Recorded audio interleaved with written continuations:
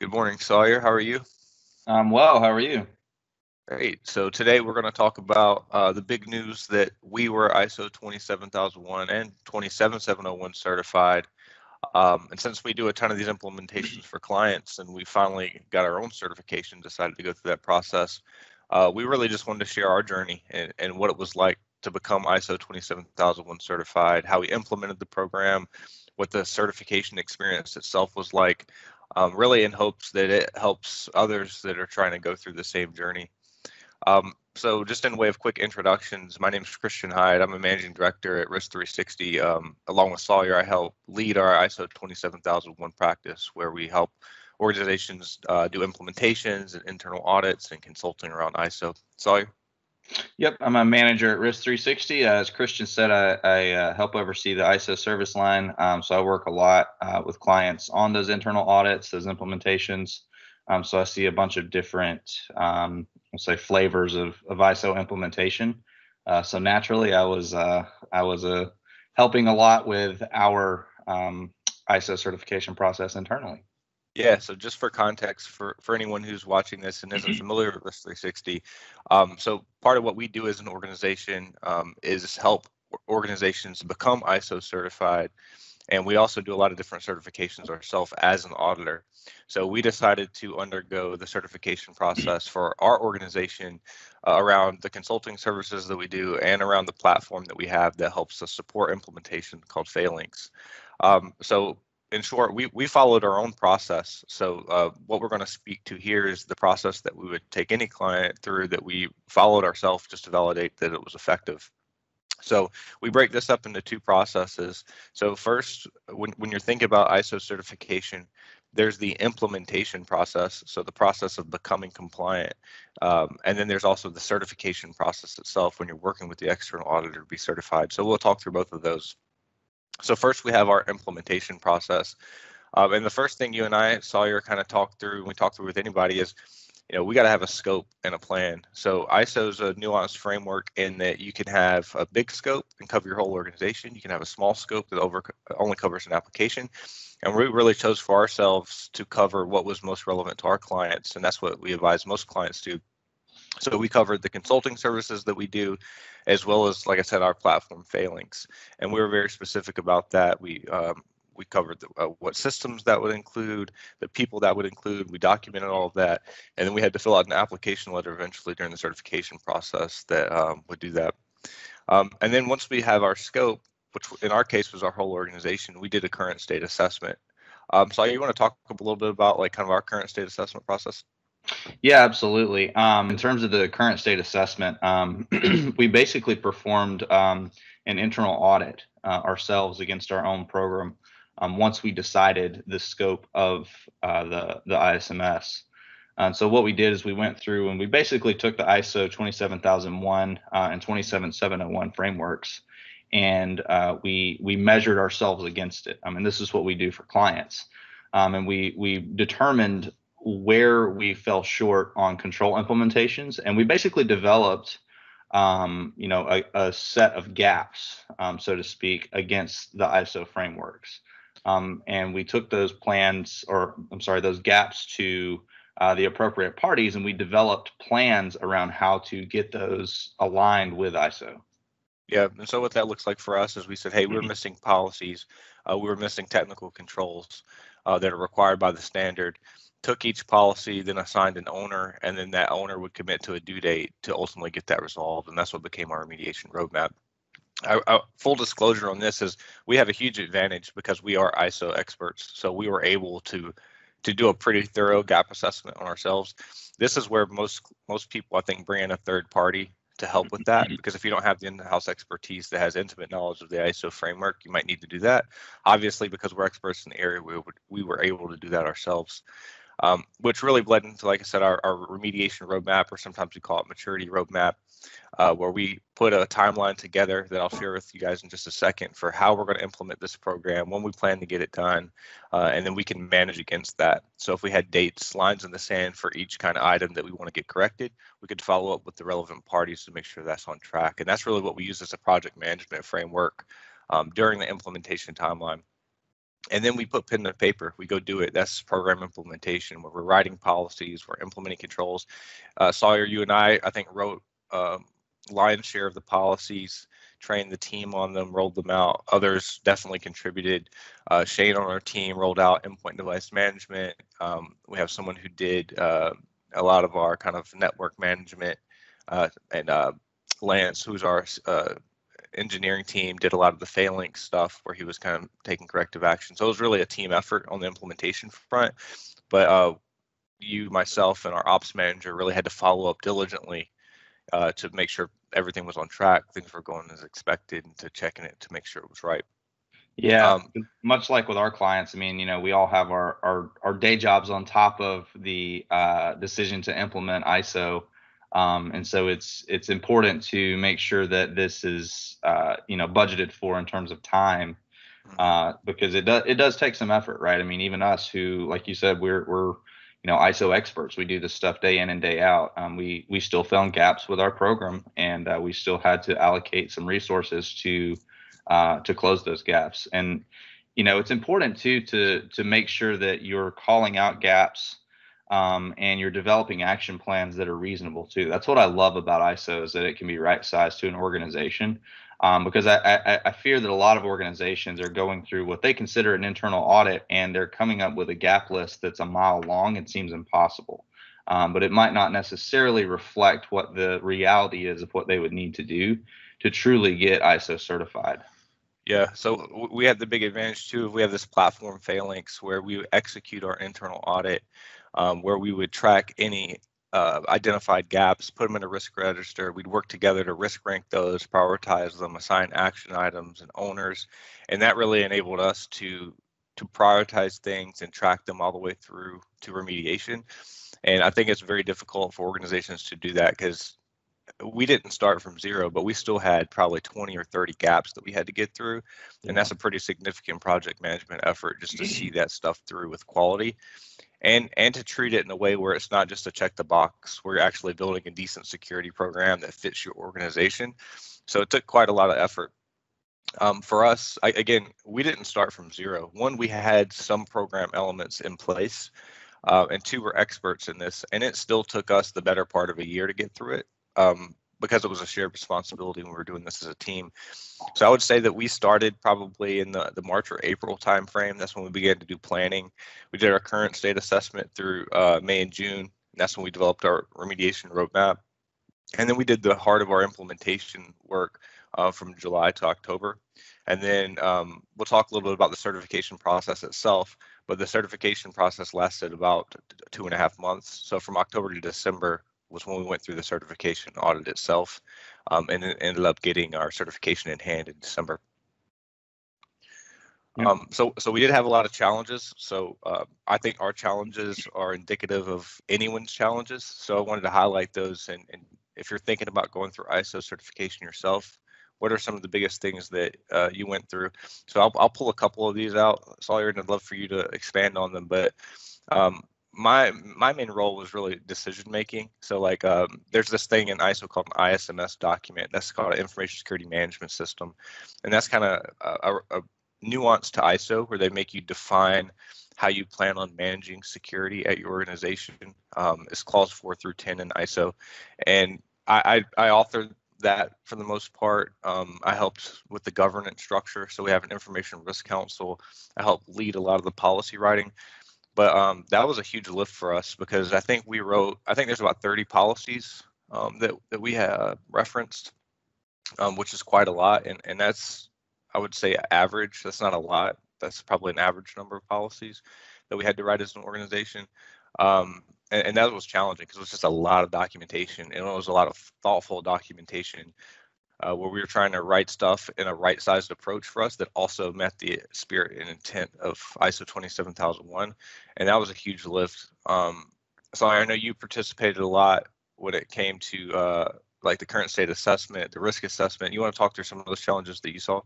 The risk assessment was also, I don't want to say it was a big lift, but it was something that, to Christian's point, it just took a lot of mental energy, right? It took a lot of mental energy to sit down and think through from a risk perspective, what are the items that are important for us to capture as an organization? Because that risk assessment is something that I think if an organization does a risk assessment to check the box, they've missed out on probably the biggest piece of business value in the ISO framework. Yeah, it The risk, definitely guided like how we decided to do things. And like absolutely, endpoint device management, how we decided to do business continuity, some of the asset absolutely. lists. I mean, it really impacted how we did the business. So it was very That's right. valuable Yeah, for us. we went into the risk assessment with a certain idea in mind based on the internal audit action plans of what we were going to do, where we were going to spend money, where we were going to invest time and resources. And a lot of that stuck just because we had good kind of gut feelings going into it. But a lot of it changed after we did the risk assessment, because once you actually score these things and you rank them based on their risk and their impact to the organization, their likelihood to impact your organization, and you actually get a prioritized list down, you start to change, what you're going to work on first, and also what you're going to put resources towards, because every business has risk. Every business has risk. That's why we make money, right? Risk and reward. But what risk you're going to mitigate or treat in some way is what that risk assessment process bubbles up to the top and gives you clear visibility on. Yeah, I'll give you a good example. Like there were some items that required budgetary approval for us. For example, we rolled out some endpoint device management tools. We rolled out some new AWS tools, and ultimately you guys had to roll a budget and a justification up to our executive team, which is me and CW in our case. And that risk assessment helped justify it. It said, hey, look, this is the risk we're taking on. Here's the budget to reduce that risk. And here's why we believe you should undertake that. And we ultimately made decisions on budgets because of that. So it was a huge thing. A Yeah. couple things I want to point out that I think are challenges for many organizations going through this, and also maybe surprising. So in addition to the ISO certification audit itself, there's at least 2 other third-party assessments that you have to get along with the certification audit. And that's a surprise to many organizations. So one is your internal audit. The internal audit has to be independent from the people implementing the ISMS. So if you're the security person at your organization, you can't also do the internal audit. And most organizations don't have an independent party that's qualified to do that. So you have to engage a third party like Risk360 or others. So just heads up, that's sometimes an extra cost or another third party you have to engage. The other one is penetration testing. A lot of times you have to engage a third party to do penetration testing because you don't have those skills in-house. So that comes as a surprise for a lot of organizations. And then there's other stuff that takes a lot of subject matter expertise. Like if you don't have a vulnerability management program, you might have to get somebody to help you think through how to do that. If you don't know how to do business continuity or incident response, you're either going to have to try to pull that together yourself or engage a third party to help with it. So there's just a large scope and breadth of, I think, things that you have to do to become ISO certified. And you either have to pull resources, identify and pull resources internally to get that done, or you have to go find a subject matter experts external to your firm to do that. And then keep in mind, at least 2 of the work streams, the internal audit and the pen test, you're probably going to have to allocate some budget to get those done externally, which was a surprise, but it's just that hidden cost of becoming certified that a lot of organizations don't take into account. So bottom line is we got through implementation. It took us, probably 6 months or so to get through that. We got everything in place, and that's when we engaged the external auditor, a partner of ours that we trust. They did a fantastic job. We're very happy with them. And we were like, all right, let's go through the formal certification process. So you want to kind of talk us through at a high level what the certification process with an external auditor looks like?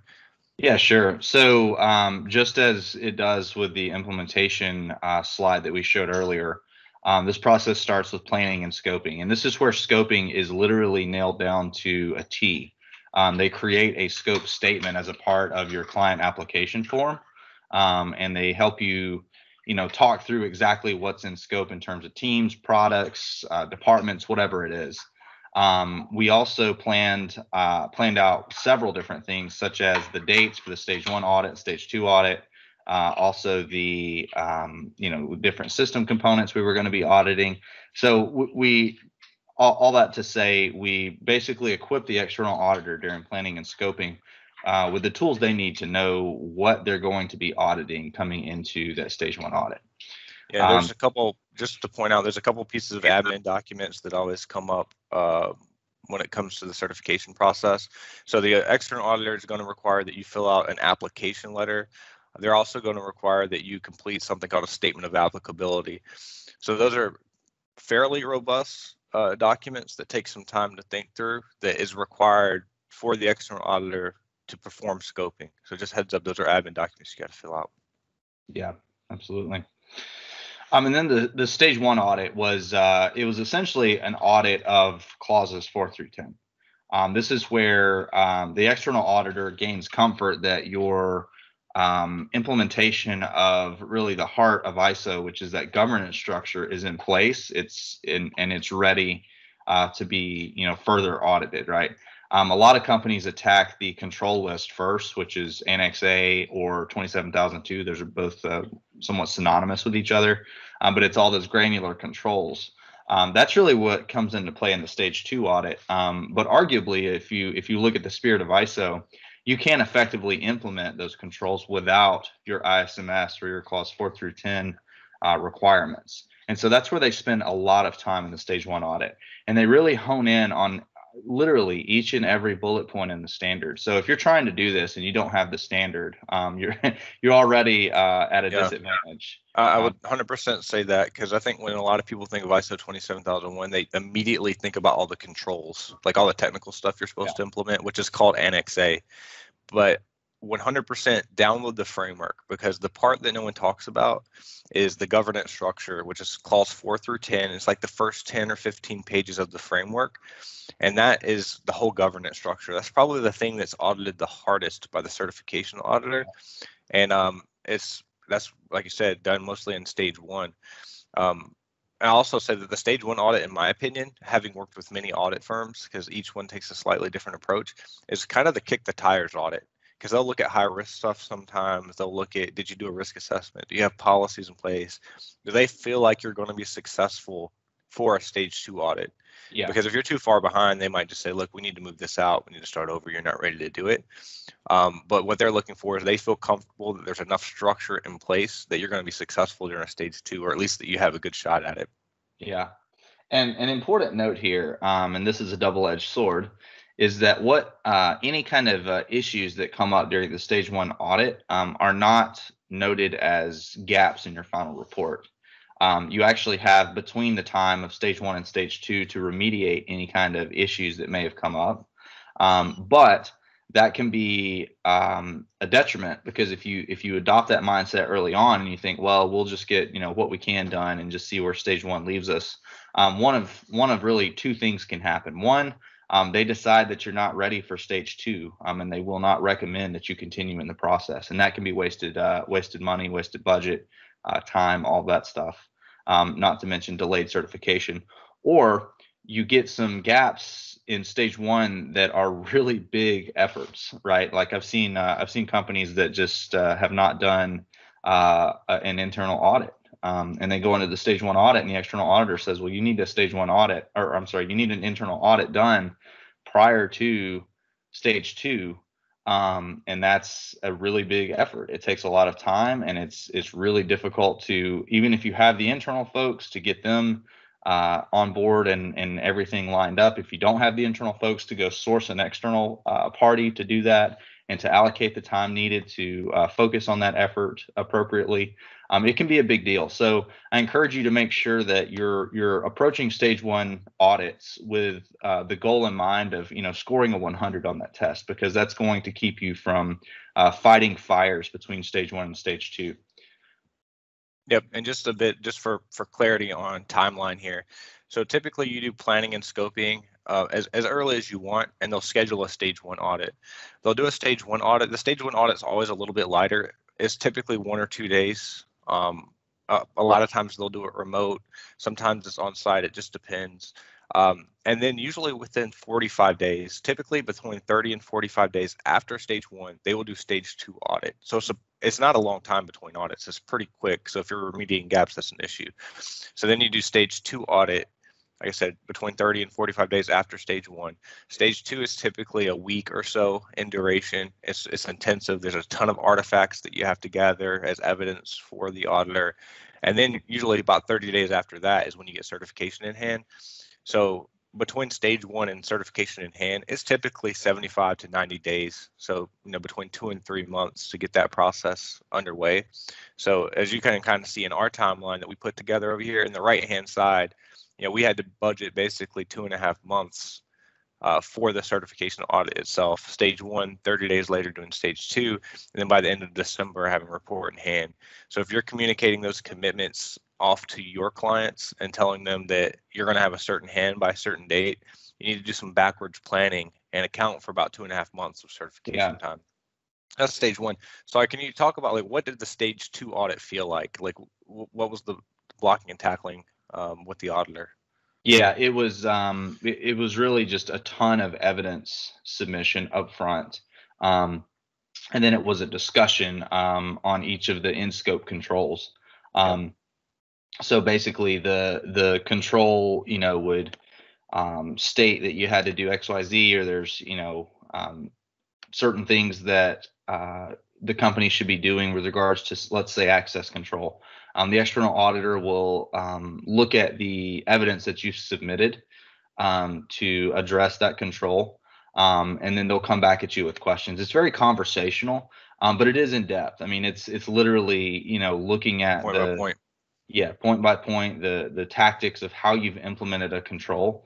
You may have other team members that need to jump on the phone on an ad hoc basis. There's obviously some professionalism in the scheduling there. They can jump on when they can, type thing. But the point is, this is kind of an all hands on deck type exercise, because the external auditor is allocated a certain week typically of when they're going to do your audit. And it's really important that you try to do your best to give them what they need when they ask for it, because that's going to help everyone, right? It's going to keep you from having a delayed certification. It's going to help them get through things in a timely manner. And then anything that they find in the stage 2 audit, because it's a point in time audit, typically, unless it's just a misunderstanding of the implementation, if it's something they note as a gap at that point, that is something that will wind up in the external report that comes at the end. It's not something. Go ahead. I was just going to say, in way of prep, I know that before the stage 1 and stage 2, I would say we spent a few days uploading evidence, because they gave us an information request list, a couple hundred audit artifacts, I guess, and we had to go through all of our systems, pull those. We had to work with engineering to get screenshots of access lists and configuration settings. We had to pull policies. We had to work with CW to some of our HR stuff to pull background checks to prove that we did that. So we really had to coordinate across the team to pull down evidence, provide it to the auditor. We had to interpret sometimes what the auditor was actually even wanting, because their request would be a little bit ambiguous, and it's not because the auditor did a bad job. That's just typical, Well, yeah, right. That's what I was going to say. The external auditor does not know, everything about your systems coming into the audit. I mean, they familiarize themselves as much as they possibly can, but sometimes they rely on you to help understand the control and provide the appropriate evidence. And that's what I was going to say was a huge benefit for us here, is by leveraging our tool Phalanx, by leveraging the expertise that we have in the ISO frameworks during that internal audit.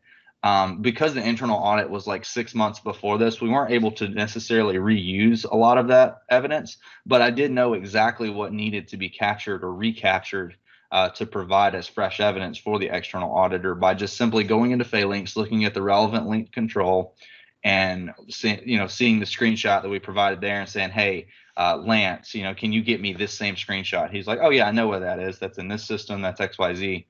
Versus me trying to articulate to him what the control means and what he could get and what, so there was a lot of ambiguity that was removed by just simply referencing that internal audit exercise. And that's one of the biggest value adds in my mind to a business of doing an internal audit, right? Yeah. So we provided all that evidence, and then we sat through walkthroughs. So, we spent, countless hours gathering evidence, providing it, necessary part of the audit. Then we spent, several days between me and you, or you and other teammates, just covering every single control point by point, then pulling up the evidence, interpreting the evidence, and us explaining how we had implemented the control. And it was laborious, and that's the nature of an audit, right? They need to be thorough. We picked a thorough audit for that reason. So it was a big lift. That's the bottom line. It distracted a lot of team members. It commandeered our time for a couple weeks. Obviously, I believe it was worth it to be able to prove out that we eat our own dog food and became certified. But if you're planning your own journey, you need to be prepared for that. There's a whole lot that goes into that certification audit. It's not a walk in the park. I think we've already covered a lot of certification challenges. I think we went through like 5 full days of walkthroughs, I guess it was. And we're a small firm too, so the number of days is typically driven by how complex your scope is, how big the organization is. We were on the smaller end, so we actually had 3 auditors on the phone auditing us for about 5 full days. So it was quite extensive. They were kind of beating us up a little bit, which was great, because we were going back and forth on the stuff. We had to really think through and justify why we took certain approaches, and I think it came out really well in the end. I think we provided about 150 audit artifacts. We talked about that, how that went.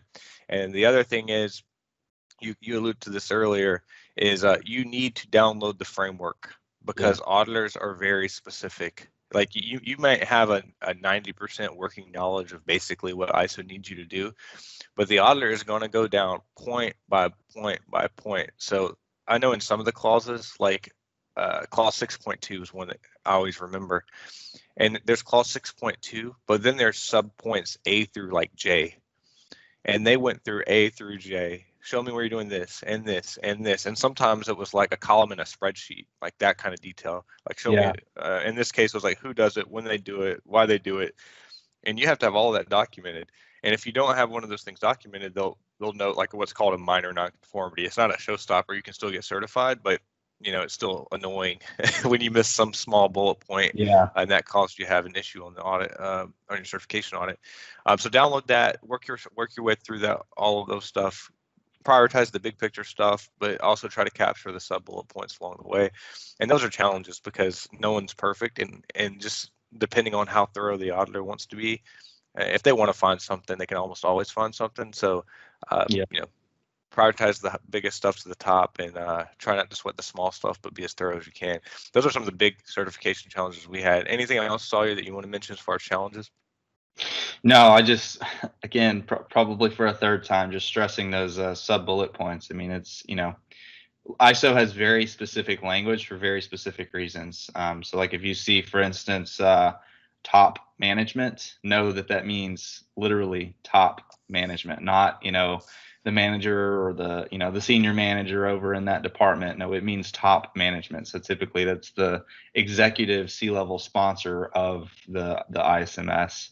But yeah, I mean, that's really the key takeaway, I think, from this slide is, it's a laborious process and there are a lot of specifics. So allocate the appropriate resources to be successful. Yep. And when it comes to specifics, that's the ISO 27001 Learning Center. So Sawyer, myself, the rest of our team, if you need, we've spent a lot of time putting these resources together. So if based on this, you think you need some additional help, you want to educate yourself, you want resources to help you get through ISO, to interpret ISO, we have at least 2 resources that I want to point you to. One is the ISO 27001 Learning Center. It's on the risk360.com website. You can go to the Learning Center link, and it gives you the basics of ISO. At a high level, what is ISO? Why is it important? Answering questions. I think that's a great place to start your journey. And there's also an ISO 27001 video series, starting with the basics. And Sawyer and I are going to go through clause by clause and talk about, it's 2 to 3 minute videos where we talk about every aspect of ISO, what the type of evidence you need to collect are, what the audit feels like, and go through the whole entire series. I think that's a very valuable resource that you can watch and get a lot of learning from. And we also have a lot of white papers. So we have one I would recommend is there's a business case for ISO 27001. So if you're trying to justify that to a boss, why you want to become certified, that's a great one.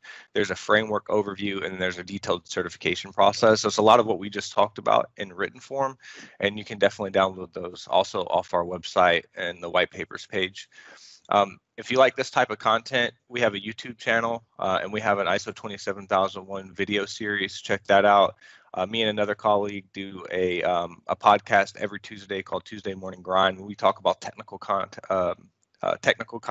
a lot of it ISO related, a lot of other stuff. And again, the website's a great resource. We have a ton of resources there for free. So Sawyer, thanks for your time.